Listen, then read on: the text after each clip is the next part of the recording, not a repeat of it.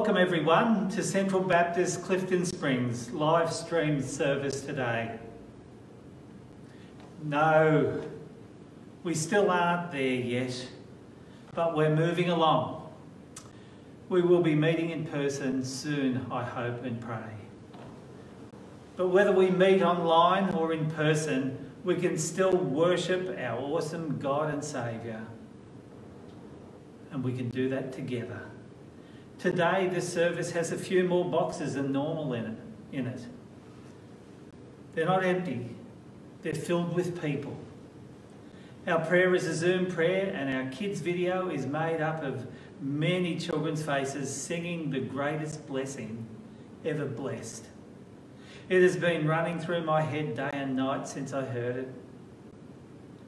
A little later, Lynn Taylor will lead us in the Bible reading today. I'd like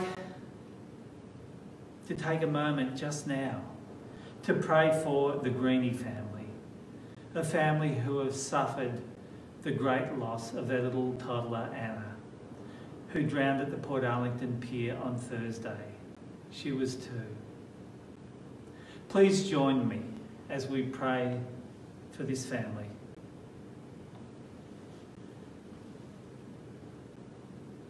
Loving Heavenly Father, you're a God who meets us in our grief.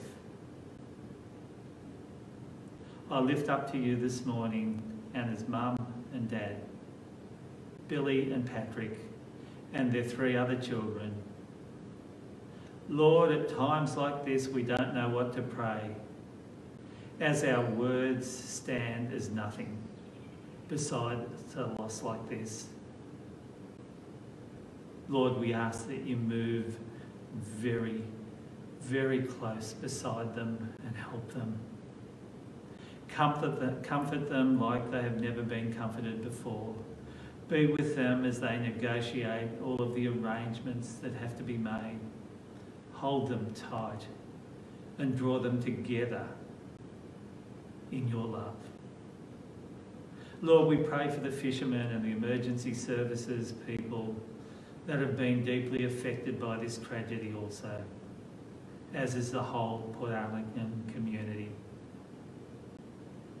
We offer our prayers as one body for this precious family this morning.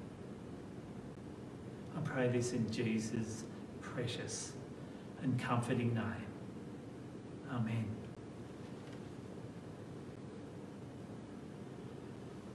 It's in these times that we feel weak and lacking. But please join me as we give praise to the one who can give us what we need when we are at our weakest. Join me as Melinda and Bree lead us in singing. Let the weak say, I am strong. Let the poor say, I am rich. Let the blind say, I can see. It's what the Lord has done in me.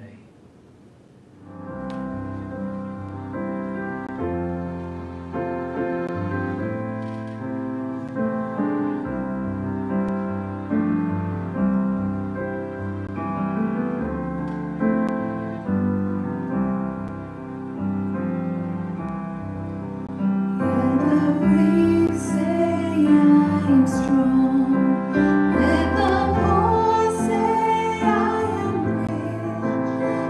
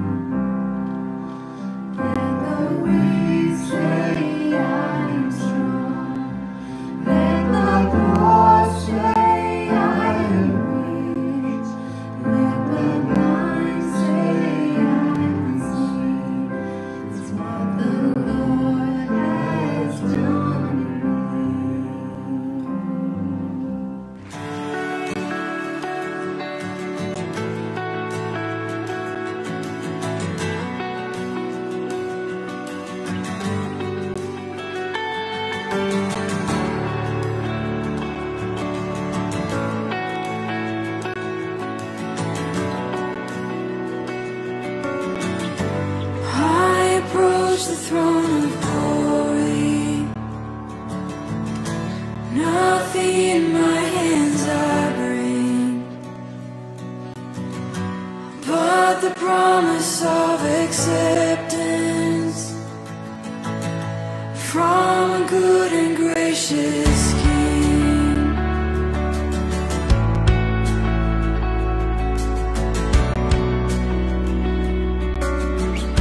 I will give to you my burden as you give to me your strength. Come and fill me with your Spirit as I sing to you this praise. 'Cause you deserve the greater glory, and so overcome with my voice to the King in need of nothing. Empty-handed I rejoice. You deserve the greater glory, and so overcome with joy I sing. By your love I am accepted, 'cause you're a good and gracious King.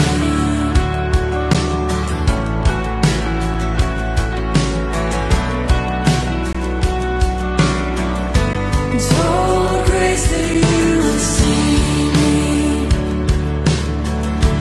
as your child and as your friend,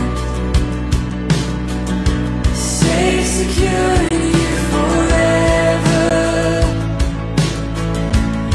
I pour out my praise again,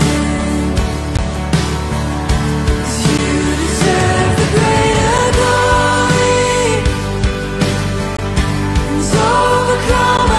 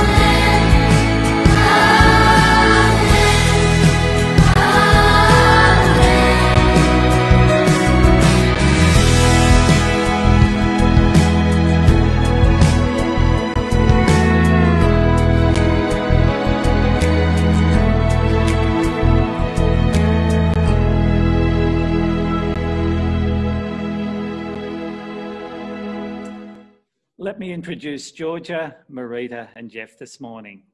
They've so kindly and bravely committed to leading us in a Zoom prayer this morning.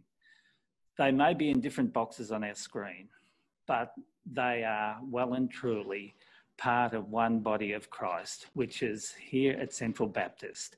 You at home are part of that body. This is our very first Zoom pastoral prayer. However, it's not uncommon in our worship services prior to the COVID restrictions to have many people speak into our prayers as we pray for the world, our lives and our community. So this morning, please join in at home while Marita, Georgia and Jeff lead us today. Please join with me as we pray for families, our children, young people and parents. Lord, you are the same yesterday, today and forever, and your steadfast love never ceases. We are living in changing and uncertain times, and we ask for your protection and care of our families. For parents, we ask that you grant them wisdom, strength and patience as they guide their children's learning from home. For many, this means juggling work commitments with guiding their children's learning. And we ask for an extra measure of grace and understanding as families manage their days. For the children missing the routine of school, their friends, struggling with learning from home, we pray for comfort and a sense of calm so they can achieve the best they can. For our young people in secondary school, we pray for wisdom and clarity as they persevere in their own online learning. And we do think of those we know doing their final years, year 11 and 12, in a year that has had so many challenges. Be their help as they approach the final weeks of study and their end of year exams. May they put their trust and hope in you. Lord, in these days of restrictions due to COVID, we ask that you strengthen relationships within families and cultivate a sense of peace and harmony. May they be precious memories of closeness and new experiences shared. We acknowledge this Father's Day the significant contribution of fathers in parenting, guiding and nurturing children. We know that in all things, Lord, you work for good of those who love you and have been called according to your purposes. Lord, we ask you will bless families with your steadfast love. Amen.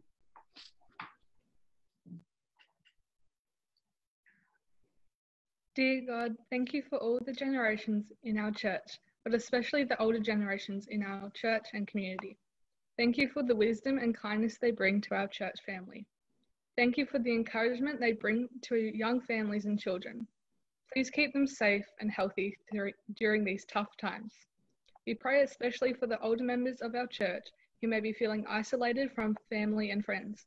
Please help them know that they are not alone, and once this virus passes, we can all come together again. Until then, please help them stay connected to their family and friends through phone calls, letters, or other forms of communication. We can't wait for the day where all generations can come together again and see each other. Amen.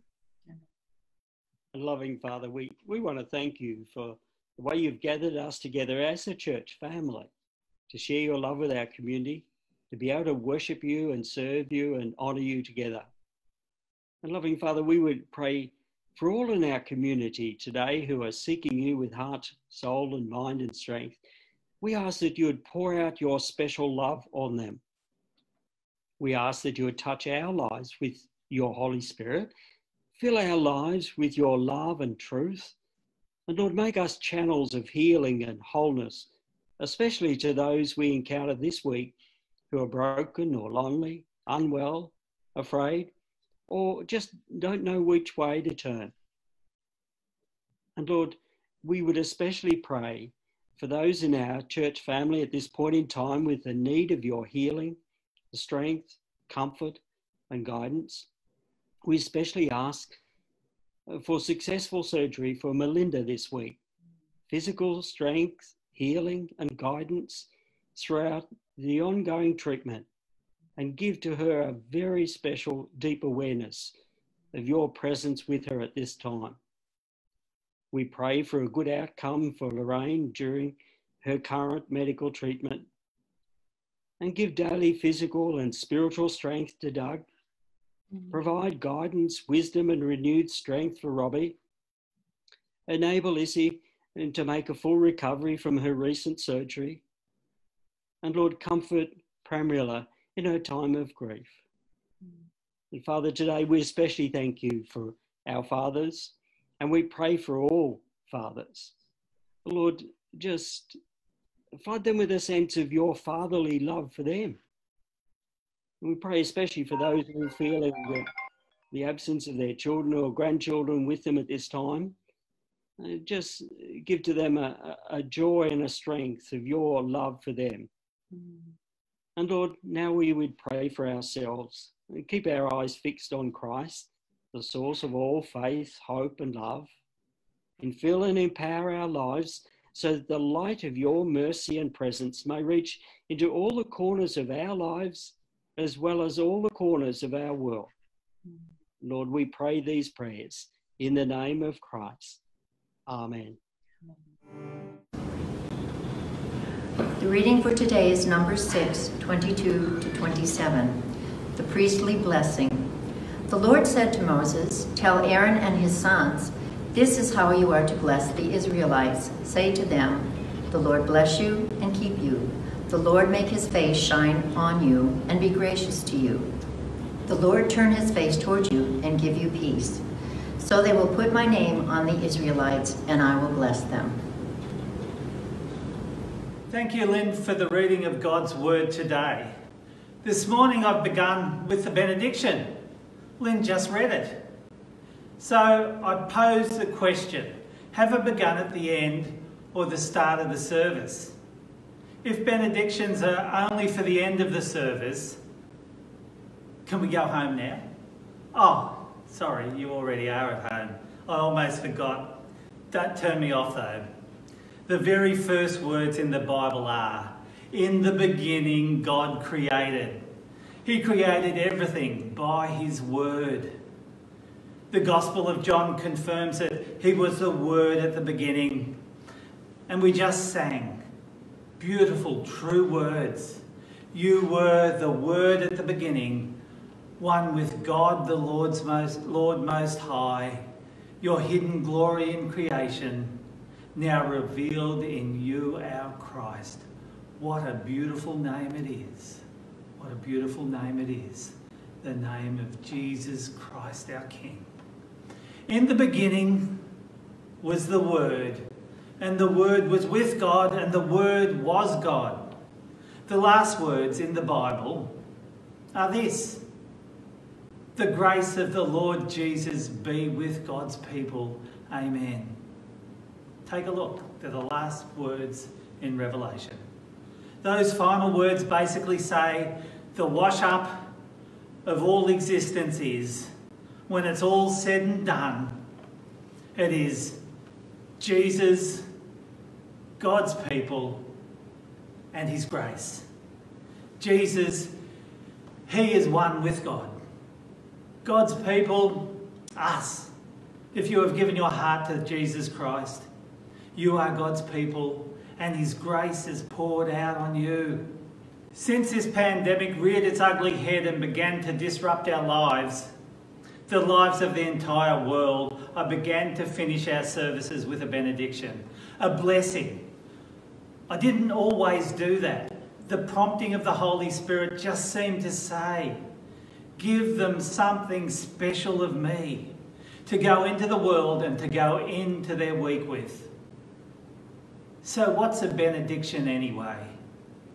Is it just a way of finishing off a service, a nice punctuation mark, sort of a full stop to our worship time? No, a benediction is far more than that. Benedictions from Scripture are often read or recited near or close to the end of a service. In this context, benedictions embody a call to unity, to faith, to joy, and to oneness among the brethren. Reciting a benediction is meant to encourage believers and stimulate joy and commitment to God.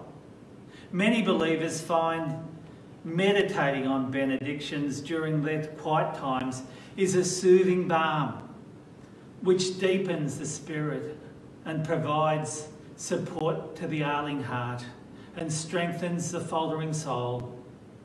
Benedictions can be a remarkable source of healing because the words themselves are life. In John 6:63, Jesus said, "The Spirit gives life, the flesh counts for nothing. The words I have spoken to you, they are full of the Spirit and life." So no, the benediction is far more than just a way of adjourning our service. The more I looked at benedictions, the more the realisation came to me that they contain what you need for the part of your life that is contained in between your first breath and your last breath. There are many benedictions used in the Bible, but the absolutely one that is complete, you will find in Numbers 6:22-27. Tim Keller described it like this: the benediction, pronounced by God on his people, is the meaning of your whole life. If you understand the benediction, when it is said to you, your whole life should flash before your very eyes. These words, you've got to realise, are directly from God's lips. Spoken to Moses, spoken to you. Maybe he spoke it to the Israelites first. God told him to have the priests bless his people with these words every single time they finish their worship service in the tabernacle. After the sacrifices had been given, after they had met the requirements of the law, the benediction, the blessing was given. You would think these words would be worn out if they had been used over and over again like that to his people. But I don't think they are. Allow me to pronounce them over you, to you, now, in a moment. Jesus has done his work of grace on the cross for us. Let me pronounce words from the very lips of God to you. Let me pronounce them over you, concerning you. The Lord bless you and keep you. The Lord make his face shine upon you and be gracious to you. The Lord turn his face towards you and give you peace. Then this side of the cross, God says, I put my name on my people, on you. I will bless you. Now they are good words for your heart. They are good words for your soul. They are good words for your future, for your present well-being right now. They are good words that deal with your past. That's the grace. I know there is no other place that I would rather be, no other place than immersed in this blessing with my Saviour Jesus. How about you? Benediction. Benediction means good word. The Latin bene means good. Diction, word, good word. This is a good word from God, and he pronounces it over his people. He pronounces it over you. He pronounces it over his people at the start and at the end, and all of the space in between. He speaks it over you into your entire life. It saturates Scripture. It is the longing of God's heart for it to be so with you. When God created all things, everything that there is, 6 times after creating something, he stood back and he said, "It is good." Twice he said, "It is good," and the Bible says he blessed it. What was he doing? What was he doing when he did that? Was he standing back, hands on his hips, if God has hips, and making an appraisal of his work? No. We are talking about God here.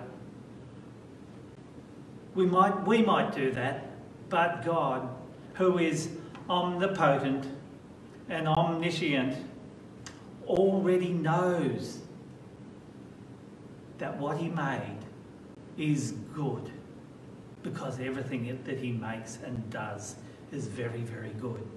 Why does he stand back and give it his good word then? What is he doing? He is giving what he has made benediction. He is blessing what he has made. He was enjoying it. He was delighting in it. So first of all, blessing means to delight in something. The other place we can go in the Bible to see, to give us an idea behind the idea of blessing, is to look at how fathers bless their children at the end of their lives. In those times, when a man was about to die, the father of the family, he would gather his children around his bedside and he would bless them. You see this happen a few times in the Bible. Jacob does it in Genesis 49, and so does Isaac in Genesis 27, and there's a real story attached to that blessing.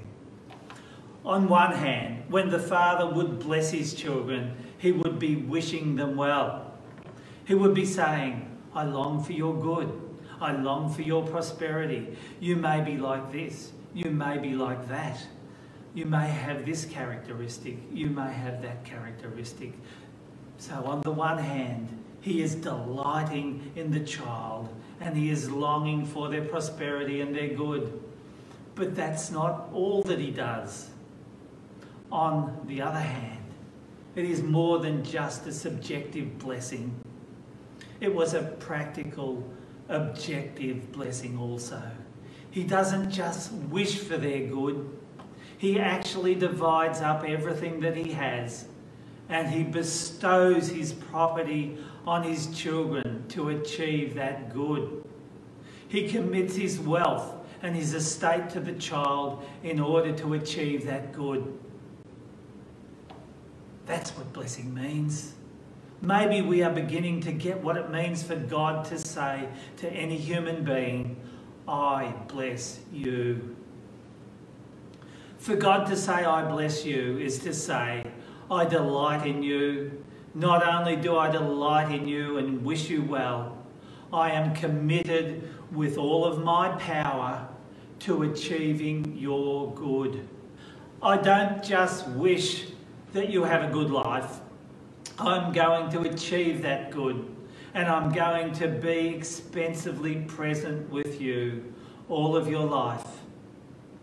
That is to say, I am willing to pay the price, whatever it takes, for your good. That's why it says, "The Lord bless you and keep you." That's the keeping of you. He doesn't just wish you well, he achieves the good in you by giving his all to you. Everything you need to get you there. He blesses us and he keeps us. Verse 25 and 26 goes on to say, "The Lord make his face shine upon you and be gracious to you. The Lord turn his face towards you and give you peace." What does that mean? The face of God is his relational presence. Do you know the difference between the face of God and just the general presence of God? Let me give you an example.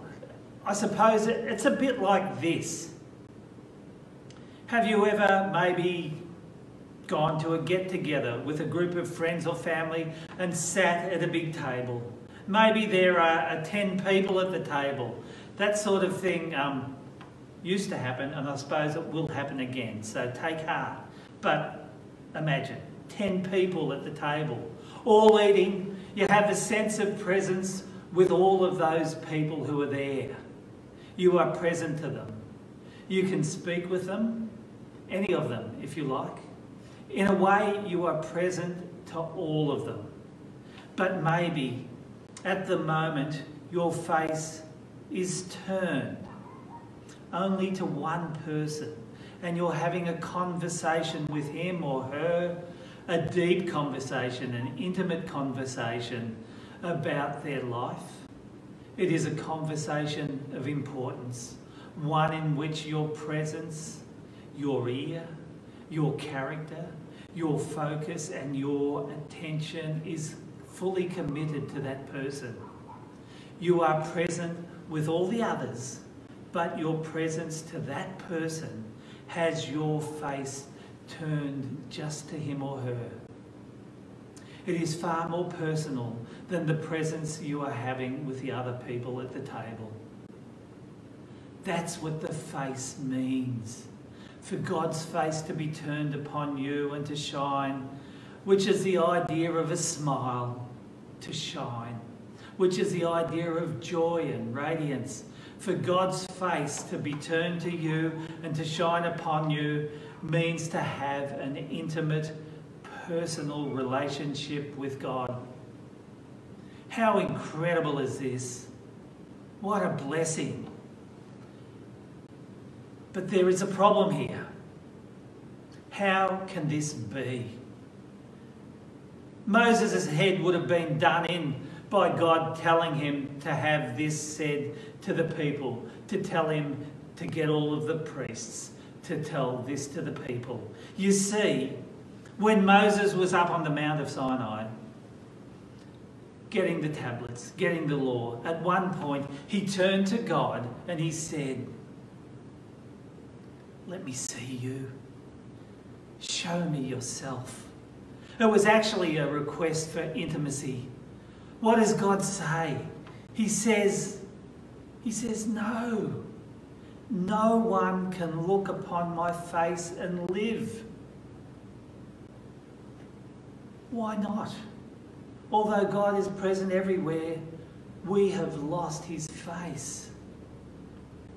That's one of the main points of the Bible. We had his face in the Garden of Eden, but when we turned away from him and decided to do our own thing, when we decided to be our own saviours, our own lords, our own masters of our own souls, yes, when we believe the lie that if we just look inside ourselves, we will be able to find everything that we need. We lost the face of God, not just his presence, nor not his presence, but his face. The love relationship, the personal relationship. After that, God said, no one can look on my face and live. He was not just having a grump at us because we had been disobedient and sinning. He was saying, I am holy, absolutely holy. My absolute holiness and glory is inherently incapable of dwelling with sin. They are inherently incompatible. Fire and water. If you get them together, either the fire is going to evaporate the water or the water is going to put out the fire, but they will not stay together. They are inherently incompatible. He's saying, there is absolutely no way that sin can dwell with holiness or holiness can dwell with sin, and my face is a relational gate to my holy and glorious character. So how can it be? Make his face shine upon us. Turn his face towards us. Is this blessing too good to be true? Is this a divine trick to finally destroy us sinful humankind, get rid of us, get us out of the way? A trick that will catch us so that God won't have to run after us and get us? It sounds too good to be true. You know what they say. If it sounds too good to be true, then it probably is. Well, don't drop your bundle. Don't take a human approach here. Don't lose it now. This blessing came from the lips of God to be heard by your ears and spoken into your life. No trick. It's all contained in the blessing, the benediction, the good word of God for you. Remember the words, and keep you. He gives us what is required for the blessing to succeed. He gives us all that he has to achieve his blessing on us. And at the end of verse 25, he says, and be gracious to you. He's going to give us his grace. The grace. It's God's grace. It's his Son, Jesus Christ, and him paying the price with his death to wipe away our sins. He wipes away the sins which stop us from having his face. Our relationship is absolutely compatible with him. His sacrifice did it all for us. Moses didn't know, but we do know because we know Hebrews 10. And it says, day after day, every priest stands. Again and again, he offers the same sacrifices, which can never take away sin. But when the priest, this priest, Jesus Christ, had offered for all time one sacrifice for sins, he sat down at the right hand of God. For Moses, it had to be pronounced over and over after the animal sacrifices were done. But for us, this side of the cross, this side of the resurrection of Jesus, this blessing can truly fill, can truly overtake and direct our lives. Jesus, God's people, and his grace, together in the place that God has prepared for us, is the final state. Then amen. The final wash-up that leaves God's people as white as snow. The benediction ends with, so I will put my name on you, on my people, and I will bless them. He brings his people into his family and he gives them his name. He puts his name on them. He puts his name on you. The relationship is secure and sound. It is subjective beyond what you could ever imagine. It is objective way beyond anything you could ever expect. When God speaks his blessing over you, when it is from his very lips, it expresses his love for us. He wants us to know him so well through his benediction for us that he will, as it says in Ephesians, that we will grasp how wide and long and high and deep is the love of Christ, and to know his love that surpasses knowledge, that you may be filled with every measure of all the fullness of God. Let's pray. Loving Father, our true Father, thank you, Lord, for showing us how much you care for us and love us. may we participate in receiving this amazing blessing from your very lips. May we begin to know you more. May our relationship with you grow and develop into maturity in your ways as we live out life as your children, as we live it out together. This I pray in Jesus' precious name. Amen. You are the word at the beginning, one with God, the Lord Most High. Hidden glory in creation, now revealed in new our eyes. What a beautiful name it is! What a beautiful name it is! The name of Jesus Christ, my King. What a beautiful name it is! Nothing compares to this. What a beautiful name it is! The name of Jesus.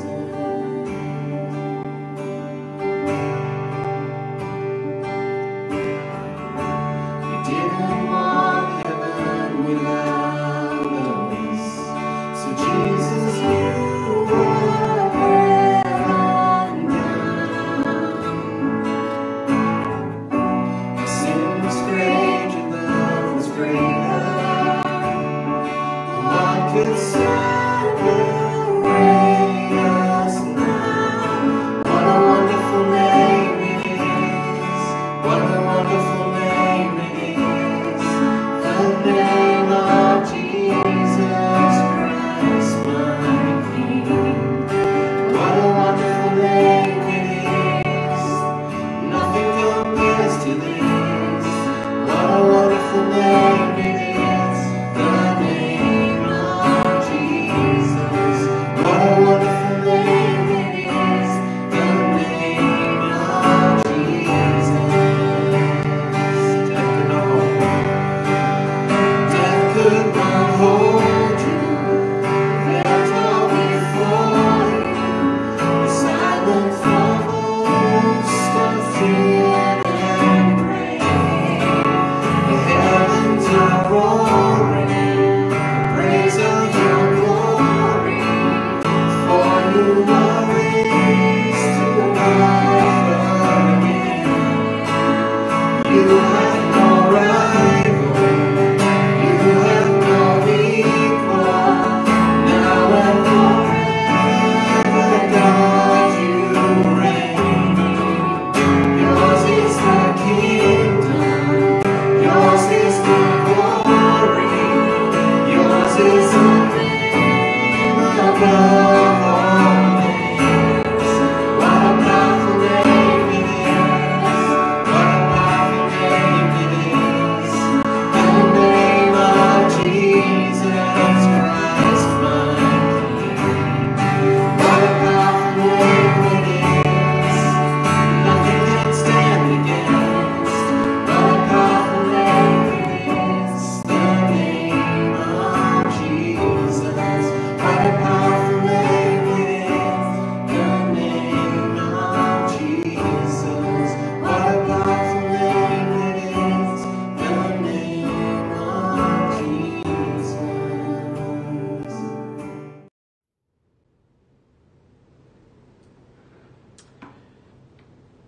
His name truly is above every other name. I hope you have been blessed by this blessing that came from God's lips. Now let me bring a blessing upon a blessing this morning. Paul spoke it over the Thessalonians. Allow me to pray it over you this morning.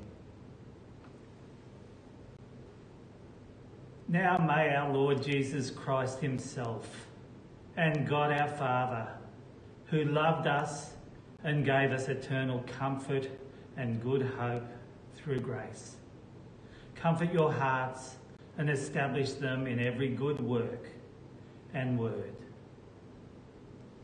Amen. Go in peace, knowing God is with you always. There is no full stop when it comes to God. Go well.